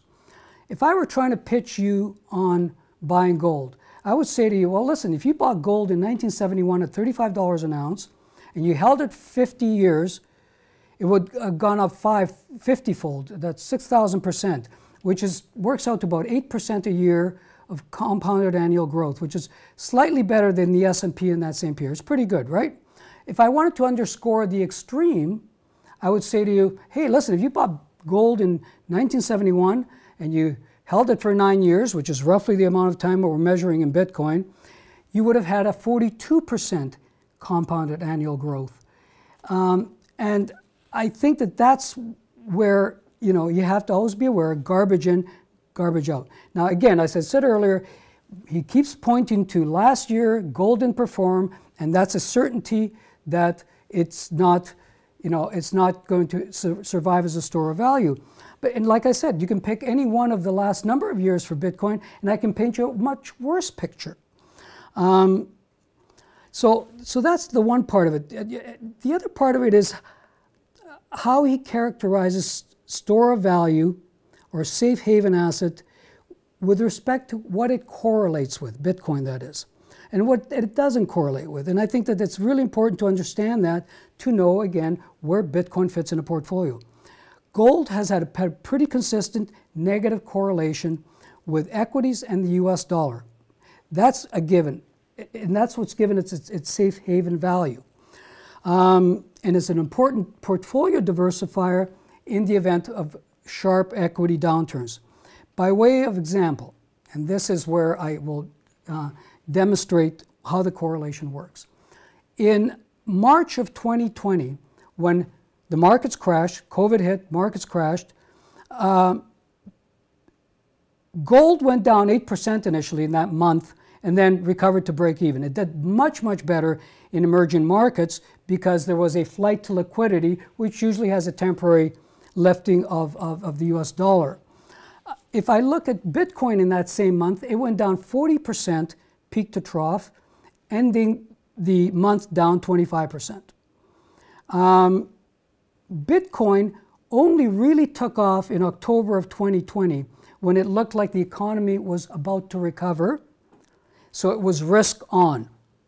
Gold, on the other hand, did really well in the spring and summer of 2020 when the markets had crashed, QE had begun, and it was risk off. And that's, I think, is the very big difference that you have to pay attention to. If you, like myself, believe that equities are in a bubble, then I think there's a lot of built-in downside with Bitcoin at the moment, because it really does behave like a growth stock. I think we have to wait and see if there's a major market correction, and when gold establishes its inverse correlation with Bitcoin, that to me will be the evidence that it is a store of value. And we have never seen Bitcoin tested in a financial crisis. So that, again, US dollar crisis, financial crisis, any crisis, that's where you'll see the true test to Bitcoin as a store of value. The other test is inflation. Gold performs really well in periods of high inflation. And I know Michael is suggesting that we're not going to see high inflation in the CPI, and I think he is dead wrong. You only have to watch the commodity prices going up in price, food prices going up in price. Inflation will hit the CPI. There's no doubt about that. But if you look at the 1970s, for instance, which is the last time we experienced high inflation, gold went up 25-fold over a period of 9 years. Thank you, Frank. I'm going to have to give Michael his 1-minute rebuttal here. Yeah, Frank says I'm claiming that Bitcoin will go up 195% a year. That's not true. I've never given any precise estimates for future growth rates. I don't know. I have no crystal ball. I just think it will perform better than the alternatives based upon the laws of physics and the technology dynamics.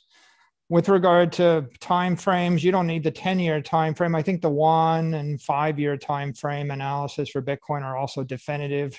And is Bitcoin a store of value? Well, I mean, it's people keep saying it isn't. It seems pretty obvious that something that keeps going up in price and up in value is a better store of value than something which is stably not going up. Thank you, Michael. We'll get to your comments now in regards to market forces. My question for you is this: the macroeconomic setup for hard currency is setting up to be excellent. We have abandoned almost any monetary or financial rectitude, and the Fed has ruled in favor of inflation and hitting the print button on the money machine. So the question is this: with the easy money policy, make the case of why you'd rather be in Bitcoin than gold. Yeah, I look at the market forces, and as I look forward, Bitcoin's creating global markets in energy, in money, and in finance that operate across all borders and jurisdictions 24/7, 365, and they're open to everyone to participate. And we look at the global energy market. If you take the latest generation of S19 grade Bitcoin miners, you can generate 1 exahash with 30 megawatts of power. At the current prices, that means that energy is worth 45 to 50 cents a kilowatt hour sold to the Bitcoin energy grid.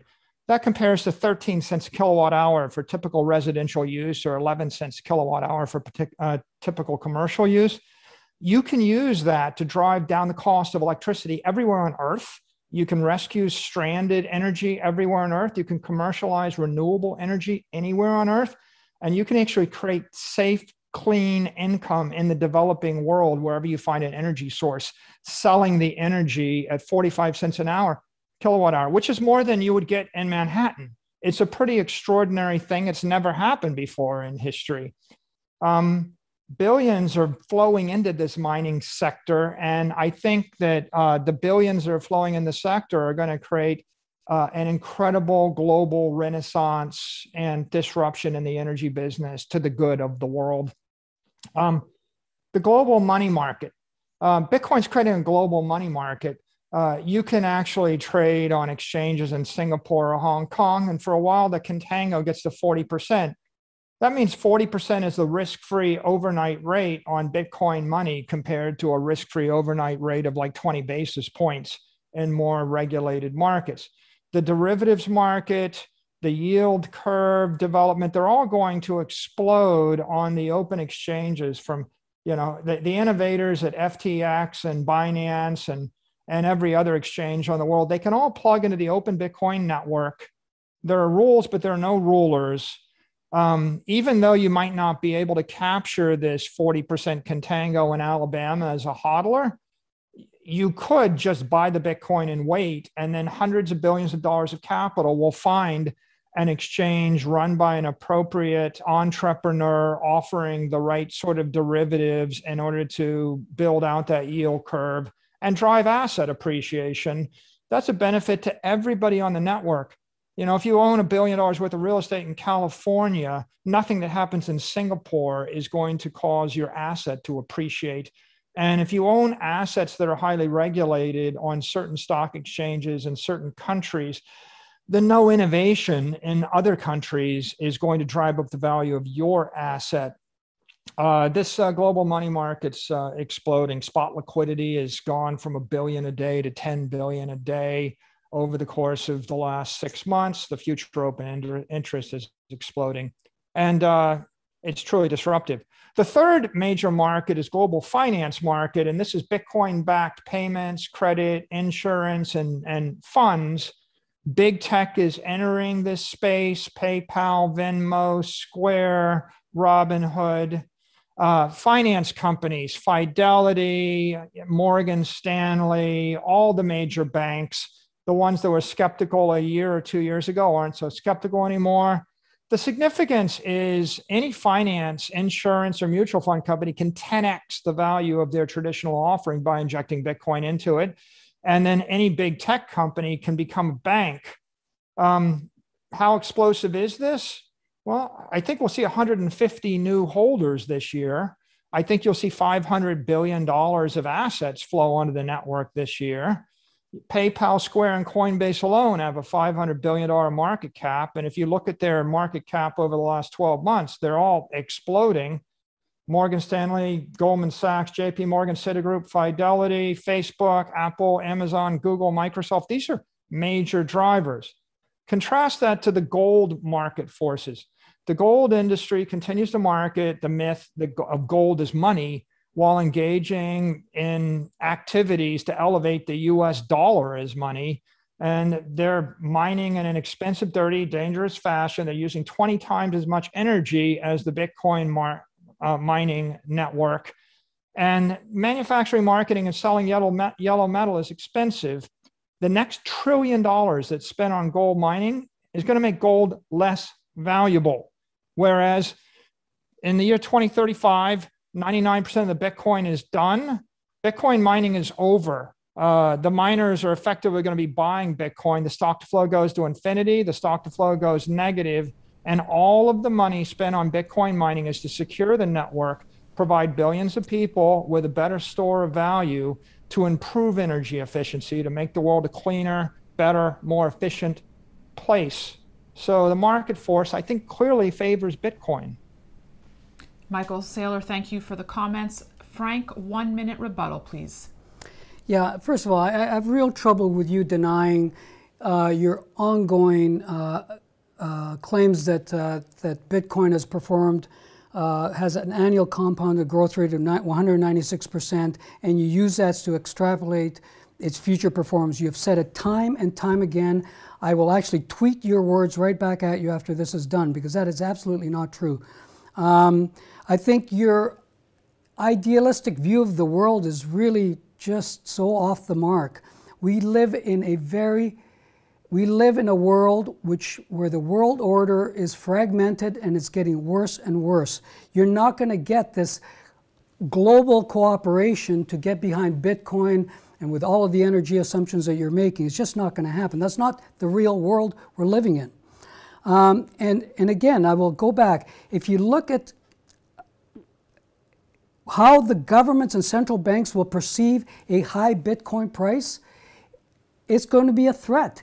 They will see it as a flight of capital, and they will deal with it the same way that you've seen current capital controls in countries like pre-war Germany, pre-Thatcher Britain, where you could only export 2,500 pounds a year, Greece in 2015, South Africa in 2003. When governments see a threat to their currency because there's a flight to something to get out of that currency, they will go after it. And I think you continue to ignore that risk. Thank you, Frank. Thank you, Frank. We're going to get to our closing remarks now. There will be no rebuttals. Again, this is a blank canvas to drive your points home. Here we have 6 minutes each. Michael, bring it home. Gold investors share the same macroeconomic view as Bitcoin investors, but I think they tend to lack one key insight.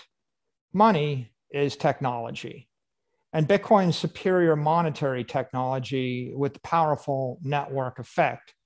I've watched hundreds of interviews of gold advocates, and they almost never address the technology issue. I found a reference by Mike Maloney 10 years ago, but for the most part, they're not thinking about technology.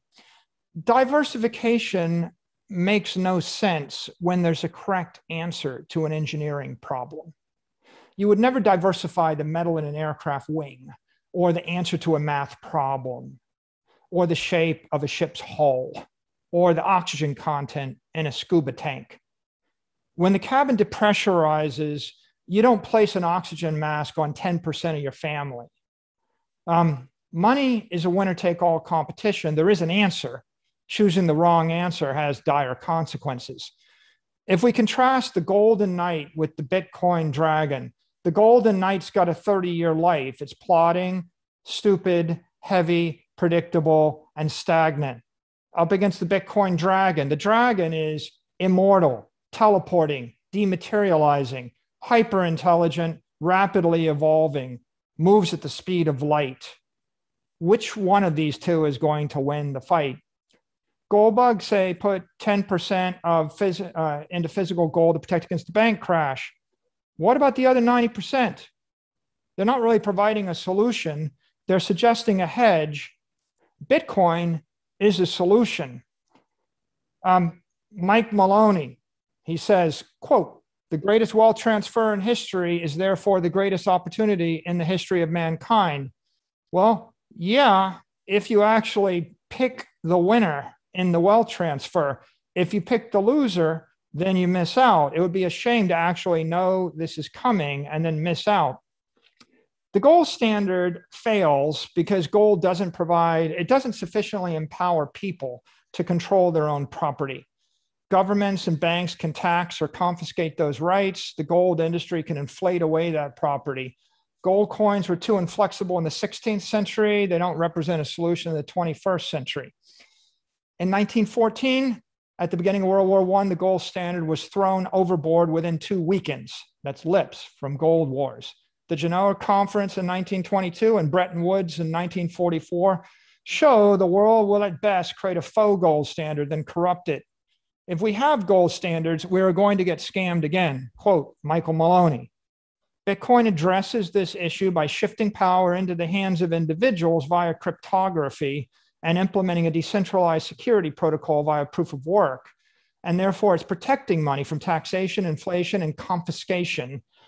Billions of individuals can take control of their money via mobile technology and trade with each other at the speed of light via currency of their choice. Hayek said, "I don't believe we'll ever have good money again before we take the thing out of the hands of government. That is, we can't take them violently out of the hands of government. All we can do is by some sly roundabout way introduce something that can't stop. Bitcoin's a money virus. Nobody's ever defended anything successfully. There is only attack and attack and attack some more. That's patent. Gold is defense. Bitcoin is an offense. It's spreading at 200% a year. It's going to be to 250 million people by the end of this year. Next stop is 1 billion. Next stop is everybody. The network is worth 25 trillion a year to solve the strong money problem. The protocol is already recruited Binance, Coinbase, Fidelity, PayPal, MicroStrategy, Tesla. We heard Venmo joined. Next will come Apple, Google, Facebook, and Microsoft. Bitcoin's an economic imperative. It's a technical imperative. It's a moral imperative. Economically, there's $250 trillion of currency derivatives that are debasing at least 10% a year. That's a $25 trillion a year problem. Every investor needs to store value to survive the currency flood. Technically, this is the greatest mobile application. This will be the greatest mobile application.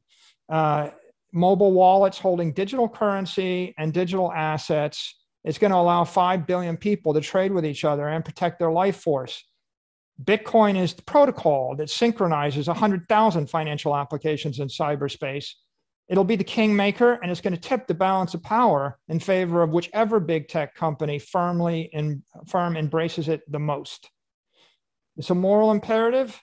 It's the best hope the human race has for life, liberty, and property for the 8 billion people struggling under the weight of excessive regulation, corrupt politicians, and collapsing currencies and dangerous physical environments. It is an instrument of economic empowerment. It can be delivered to everybody. So if you believe in sound money, life, liberty, property, and the pursuit of happiness, it's time to abandon gold and move on to Bitcoin. This century, we've digitally transformed messages, books, photos, videos, meetings, newspapers, payments, and relationships. Now it's time to transform money. Bitcoin is hope for a better world. Michael Saylor, thank you for your closing remarks. This is your time now, Frank, your final 6 minutes to make your case for gold over Bitcoin. All right. Well, I think I've made my case already as to what Bitcoin is and Bitcoin isn't with respect to gold. Okay. I pointed out the risks that Michael never seems to want to acknowledge. So now at least people can look into that a little bit more carefully. the idea that rewards come without risk in this world is you can't gloss over that stuff. And I would just want people to understand the risk of what they're getting into. So you can't keep on selling this as a guaranteed winning lottery ticket. And as a cure-all for all the world's ills, you know, some utopian fantasy that you're selling here. This isn't snake oil, and you should stop selling it in that fashion. I know that Bitcoin followers, a lot of them, not all of them, are real idealists. And Michael is promising you that that world will be delivered to you. I just don't see it. That's not the world we live in. We live in a very, very competitive, ugly world.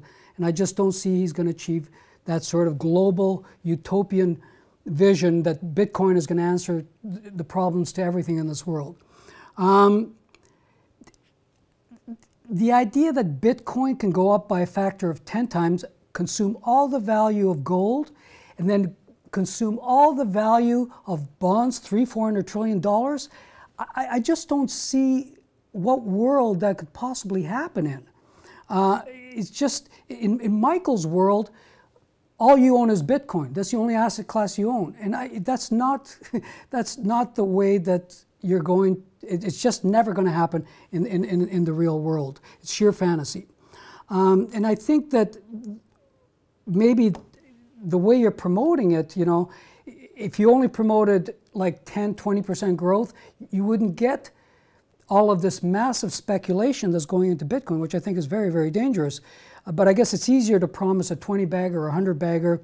But the higher it goes, the more outrageous your claims have to become about what Bitcoin is. And to me, that's very reminiscent of a lot of the research reports I used to read during the dot-com bubble back in 1997 to 99, where they had to justify the price, and to justify the price of some of these crazy assets, they had to make some outrageous assumptions. And this is what I'm seeing here in Bitcoin.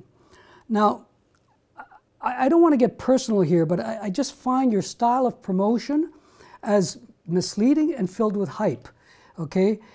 And the one thing that caught my attention, and the reason, that the catalyst to why I wanted this debate, is when I heard you say time and time again that people should buy Bitcoin, hold it forever, and if they need any cash, they should borrow against their car, their house, their businesses. That is such a reckless and irresponsible thing to suggest.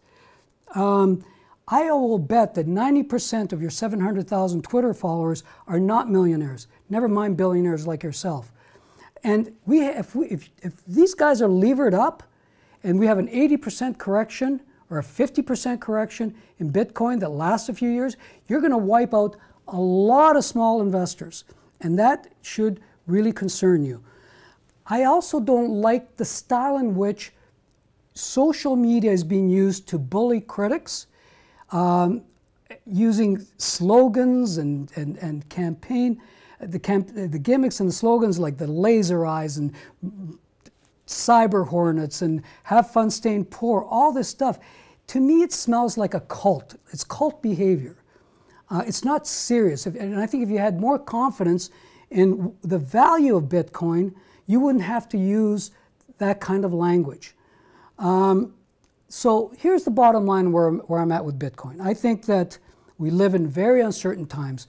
I don't think any one of us has experienced an investment climate like the one we're seeing today. Certainly not in many, many generations. And I, unlike you, don't have a crystal ball. I don't have that benefit. So what I like to do is diversify. You never put your eggs in one basket. That is about the dumbest investment advice anybody could give. So my suggestion to investors is diversified portfolio skewed toward hard assets, because I think that's the environment we're in. And that includes real estate, gold, art, and Bitcoin if you like, okay? So buy Bitcoin. Knock yourself out. It's probably going to go higher. I've said that before. But the best strategy might be, if you're going to buy Bitcoin, hedge it with gold, because that is gold's purpose. So when and if the markets crash, and they will crash again because we are in a bubble environment, you be doing your Michael, you're doing your followers a disservice by telling them to sell their gold. Sure, go ahead and tell them to buy Bitcoin, and if they want to believe everything you're saying about, go for it. But to sell their gold is the worst thing they could be doing, because they will need it as a portfolio diversifier, because it's inversely correlated with what I think Bitcoin is and what equities are. So I'm just asking you to stop with all the hyperbole. I mean, you're selling this utopian fantasy that is going to probably hurt a lot of people. And I just honestly believe, buy Bitcoin, fine, but you have to own gold as your insurance. And I rest my case. Wow, I have definitely felt the heat in this debate. Thank you both so much for your remarks here. And if I can just add something, you know, regardless of whichever side you're on, I'm sure we can all come to the consensus. This was an incredible debate, perhaps the best ever to be held on the topic of gold versus Bitcoin. And I am honored to have moderated it. And thank you for choosing Stansberry Research as the platform. And if I can just speak for myself and for the audience, for the folks back home, I just want to say this. You are both titans in your respective fields. You have nothing to prove. You are both billionaires, and you are both very busy, and you did not have to do this debate. So I thank you for taking the time to educate us. Thank you. It was a lot of fun, and I think we both got our points across. So Michael, thank you for agreeing to do this. And Daniela, you're always, as usual, the greatest host on the planet. Thank you for this. Thank you, Frank. Thank you, Danielle. Thanks for hosting us. I appreciate it tremendously. I guess my question is, because I know Michael had tweeted that he was looking to convince Frank, and I said it at the start, to buy some Bitcoin, transferring some of his gold for Bitcoin. Frank, did he convince you on this? Not yet. Not yet. I think that maybe there might be a time if Bitcoin corrects, which I think has had an incredible run. It's due for a correction, and it might be a very big correction. Yeah, I might buy some, because I think it would go higher, and I'll speculate to have a position in Bitcoin. But as a store of value, absolutely not. Not yet. Frank, nice to meet you. If you buy Bitcoin, I'll buy a case of your olive oil. You've done your research. I'm sure we can all meet at a beautiful cocktail lounge or bar one day in the future and continue this discussion. And we could all be friends. So I'm going to keep cheerfully after Frank. Thank you both. Thank you so much. And thank you for watching the great gold versus Bitcoin debate here on Stansberry Research. I am honored to have moderated this incredible debate that will go down in history, I am sure. Thank you for watching. I'm Daniela Cambone.